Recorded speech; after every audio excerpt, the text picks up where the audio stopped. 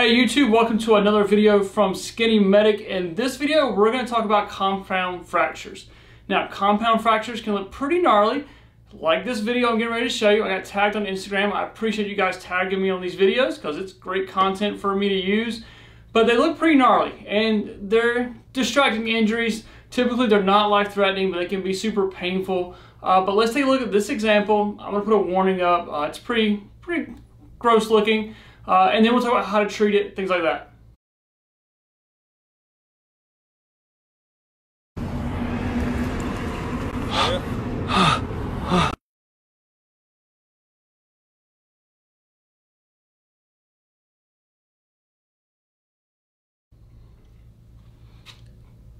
All right, so what do you guys think? Yeah, pretty gross. Anytime you see like a U shape in someone's arm or leg, it's pretty gross. These are what we typically call distracting injuries because you're like, oh my gosh, that looks terrible. And sometimes we miss other life-threatening injuries because of this nasty looking arm or a leg.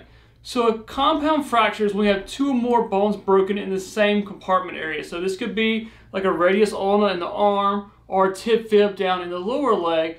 Both those bones are broken and now the extremity is just moving on its own. So if you do come across someone who has a fracture like this, there's a few things we can do to kind of make their life a little easier, a little less painful. They need some pain meds, need some good pain meds, but there's some things we can do pre-hospital that's going to make a big difference for them. Number one is let's stabilize the injury. If they're moving around, that means the two bones are touching together and there's nerve endings there, so that's going to be extremely painful for these patients. So stabilize it. Make it look normal, okay? So when you kind of hold it, you don't really want to pull like a lot of traction, but kind of pull it just a little bit and make it look normal. Now, when I say pull it just a little bit, I'm not talking about like a femur fracture where you have to pull a lot. You're just kind of stabilizing it, hold it in place, let that foot kind of ride up and down, and let's just hold it right there. This is going to stop the bones from touching, and this is going to take the pain level from like a 10, maybe down to an 8. We also need to double check pulse motor sensory past that fracture, because if we don't have pulse motor sensory past there, they're not getting good blood flow and now the extremity is dying past the injury.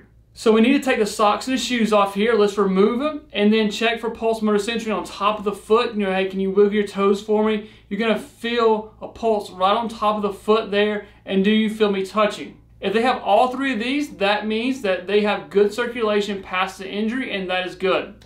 If they do not have pulse motor sensory past the extremity, we may need to pull a little bit more and make it look a little more upright, a little better in a natural position to see if we can get blood flow back into the rest of the extremity. Now that we have it pulled in place and we're kind of stabilizing it where we're at, we need to think about splinting this injury. So any way you want to splint this. So when it comes to splinting, pretty much anything will work. It's like a puzzle, figure it out, but you need to stabilize before and after the injury. We could use this using a commercial splint like a leg AOA, something like that. They make some really cool air splints. They're kind of expensive. But you could also use a SAM splint or aluminum splint. You're just going to have to probably piece a few together. That way you can split the ankle and the knee at the same time.